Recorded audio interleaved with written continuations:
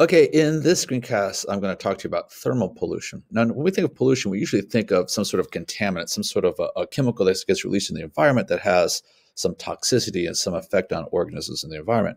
But in this case, the substance that's being released is water, and water is obviously a healthy part of the environment. But the problem is this water has heat energy contained in it, and that energy itself is causing the problem. So thermal pollution is an increase in water temperature as a result of human activities. Now, the human activities that do this, we'll just focus on three of the main ones. The main and biggest one is the discharge of cooling water from power plants where we generate electricity. Another one is by the removal of trees that shade stream banks, either through urbanization or clear cutting. And then another one is just hot water coming off of pavement in urban areas. So let's start with the big one, the power plants. Okay, so first of all, we're going to study this in our next unit anyway. We're going to have a lot to say about electrical production, but for right now, let's just focus on this. This is the basic way in which electricity is generated all over the world. All right, you have some sort of a structure in which you're going to release heat energy from a fuel source. Now, in this particular diagram, the fuel source has to be uranium 235. But this could very well be, we could replace this with coal. We could replace this with natural gas. The point is, we're taking some sort of nuclear potential energy or chemical potential energy and converting it into heat. Okay. Now, the thing is, I want to turn that heat into electricity. And to do that, we need to boil water. So what happens is I take this the heat from this reaction, and I use it to boil water in a closed container where I can get very high steam pressures. So basically, there's water here. I pump a transfer liquid through here. Could be water, it could be liquid sodium, it could be lots of things. But basically, I'm transferring heat energy from that got released by the coal or the uranium. I'm using it to boil water. And then that water, once it's boiled into steam, that steam is under pressure. It's going to come through and it's going to pass by a turbine, which is essentially like a propeller. And it's going to spin this turbine, and that turbine is going to spin the magnets inside this generator, and that's going to generate the electricity that goes into our homes and offices. But now, after the steam comes through here, what do we do with it? Well, we can't just put it back through here because we can't transfer this heat energy as efficiently to steam as we can to liquid water. So we've got to take this steam and turn it back into liquid water, which means we've got to cool it down through a process called a device called a condenser. So you'll notice that power plants are always built next to a river. And that's because we need an inflow of cool water. So the cool water comes in from the river or reservoir, but usually it's a river. It's usually a flowing body of water.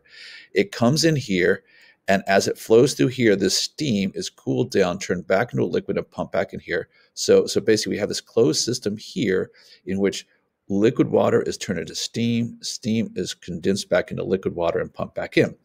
But here's the thing. This steam, in order to turn back into liquid water, had to get rid of a lot of heat.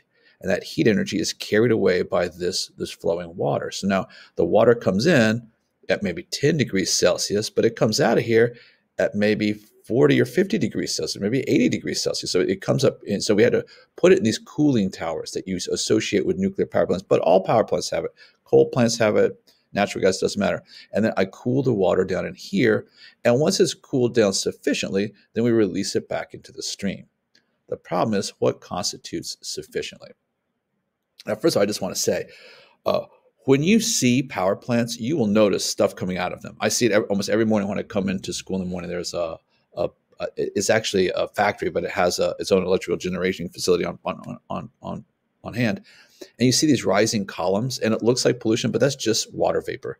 They pumped water from their condensers into here, and then it's hot, so it evaporates and it convects upwards. So when you see these columns of cloud-like stuff, it really is just water vapor. And you know what? Going into the air is really not a problem. It will quickly cool down and not be a problem. This type of outflow is not what we're talking about when we talk about thermal pollution. The problem is the water that remains in here is still fairly warm, and you can't just leave it there because otherwise you need so many of these. So you can only get it to cool down so much. And by the way, the shape is designed to maximize the surface area to volume, kind of like in a blood cell, to try to get rid of that heat into the environment as much as possible. But still, we still release water into the stream since it's a little bit warmer than it should be, or in case a lot warmer. So basically what happens is, here's the water flowing in from upstream, okay? Comes in at one temperature. Here's my cooling tower where I'm trying to, I got the water that I brought out of the condenser of the power plant. It's cooling in here. Now I'm releasing it. But when I release it into the stream, as the water comes by and I dump this water in the stream, the water that comes downstream from the cooling tower is significantly warmer. I'm talking like up to 10 degrees Celsius warmer. And that's significant. And so this is what we mean by thermal pollution, is that we took water that was at one temperature and we turned it into water at a different temperature. I mean, it's the same water. We basically took this water here, put it in the power plant, put it back here hot, and then released it. So it's the same, chemically it's the same water. The only chemical difference is in dissolved oxygen. Because dissolved oxygen, if you recall, like all gases, gases lose their solubility in liquids with temperature. So we find this as the temperature of water increases, the ability of oxygen to dissolve into it decreases. So if that water came in at, say, 5 Celsius, it might have maybe, up 12.5 milligrams per liter of DO.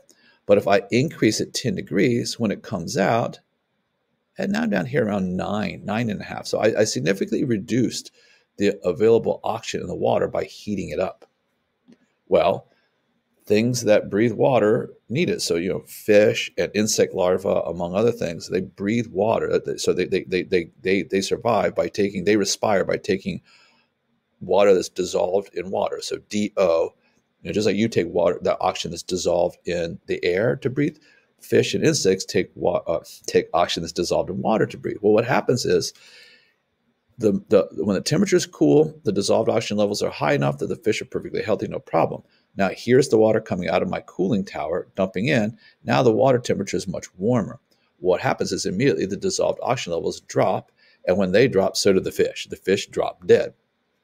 So basically, I killed fish by suffocating them by taking water that was cool and turning it into water that was hot. So I took water that was oxygenated, heated it up, so now it can no longer hold enough oxygen to support aquatic life. Now, it gets even worse than this, though, and here's why. The water, once I dump it out of here, it's going to very quickly come back up to what we call ambient temperatures. It's going to come up to the same. It's not going to follow too far downstream before the temperature downstream is the same as the temperature was upstream.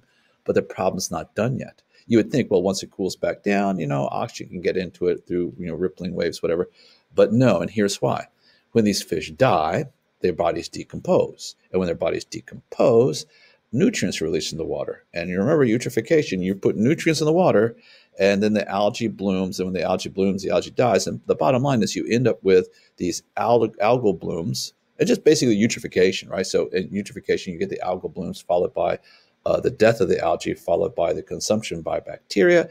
And again, you have low DO and the fish die. So the problem is even far downstream from these power plants, you have streams that just don't support much life, and that's at least much animal life, and that's because we've disrupted the oxygen levels and produced fish kills.